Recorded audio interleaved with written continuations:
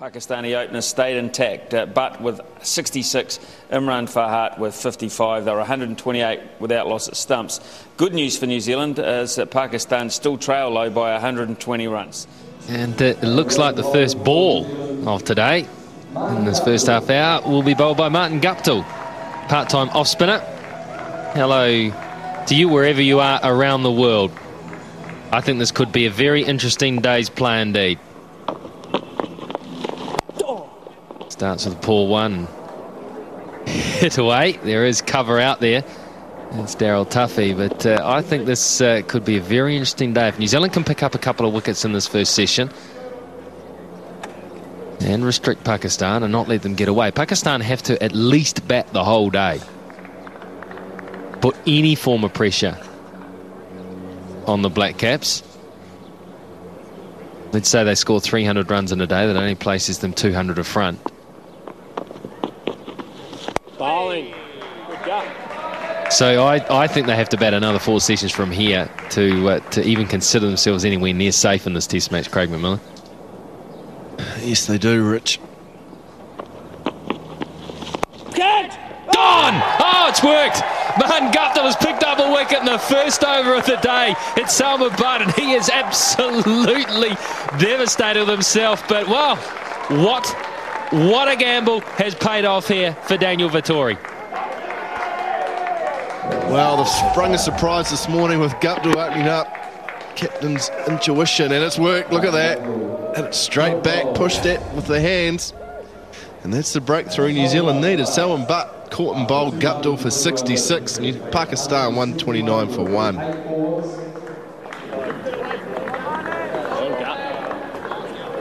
Faisal Iqbal comes out to bat the first over of the morning. Awesome turn there for Guptill as well. He looks more than the part-time. He looks pretty good. He looks very handy.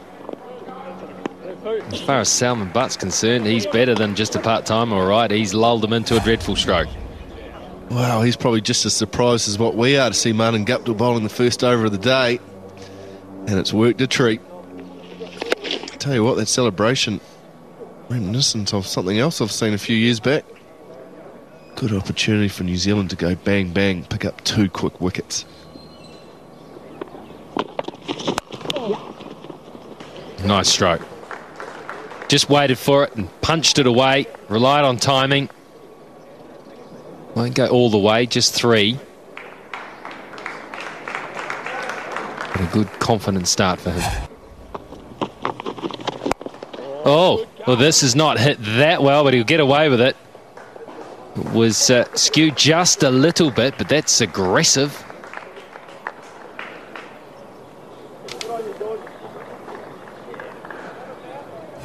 Very aggressive, Faisal Iqbal. Good use of the feet.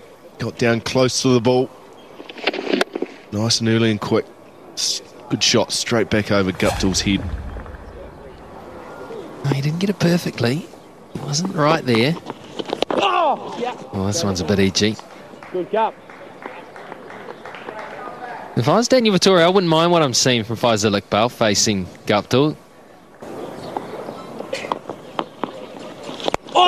Oh, that was a little aerial too.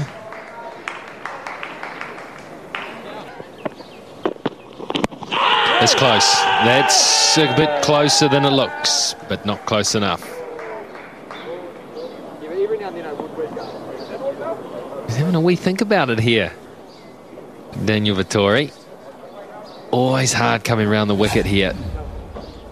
He's hit him in line. I think that's headed just down leg side. Height, is height an issue as well? I think height's okay.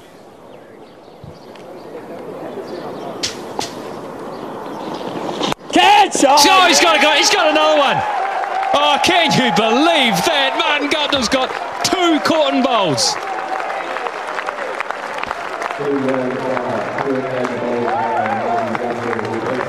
What is going on? Martin Guptill has got a 2nd wicket this morning. Same mode of dismissal, caught and bowled, catching practice. And we know how good his hands are. What a bowler he's proving to be this morning. Imran Farhat's long innings has come to an end at 61. Caught and bowled Guptill. Pakistan now 2 for 146. Mohammad Yusuf, the experience and the quality bat in this Pakistan batting side, comes out to bat. The fall of the second wicket, both of them to Martin Guptill.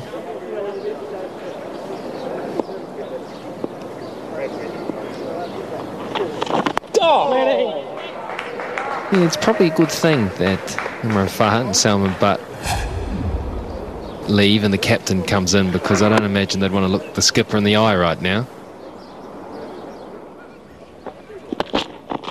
Oh, great shot. Really is a beauty off the back foot. He's an elegant player. He just doesn't get the big scores.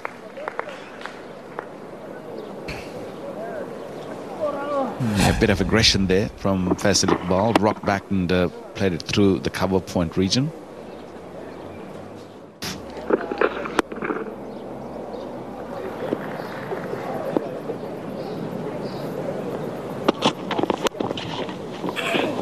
Nicely played, and that'll run away for 4. Good timing there from the Pakistani skipper. Played it very late. He let the ball come to him, and then that's what he's good at. He's just so good when he can feel the ball right under the bat. Look at this, beautifully played it very late and explored the gap. That's the line where you need to bowl. I know it's gone for runs, but that's where you're going to pick up wickets. Maybe a touch shorter than that, but you have to bowl fuller to pick up a wicket on this pitch. Yeah, I think you get much more chance if you've got the batsman playing shots.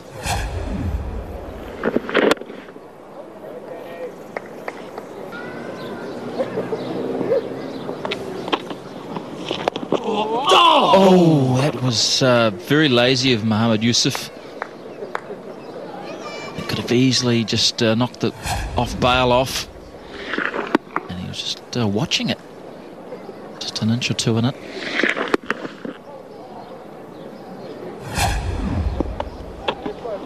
Oh, yes, mate. Go!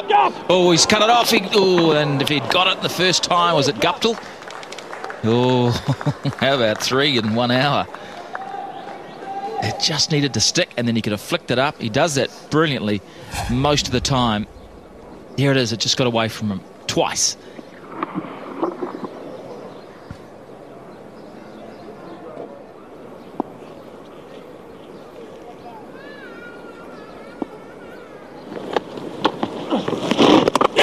Oh, that sounded good. That sounded very good. No shake of the head. I think this will be reviewed.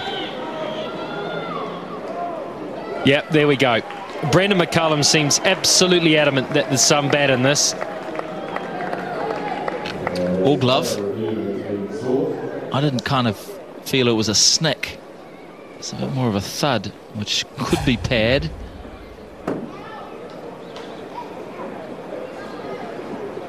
So Simon Taufel's in the prime seat at the moment. Hot spot. Now, nothing on hot spot.